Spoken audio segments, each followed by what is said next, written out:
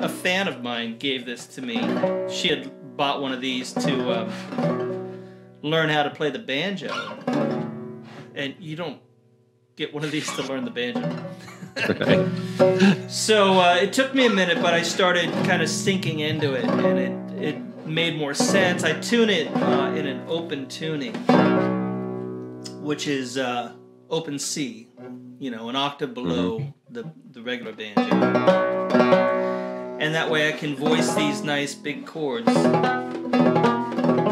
And I like to do either pretty songs or bluesy ones. But I'll do a pretty one. This one's called Greenheart.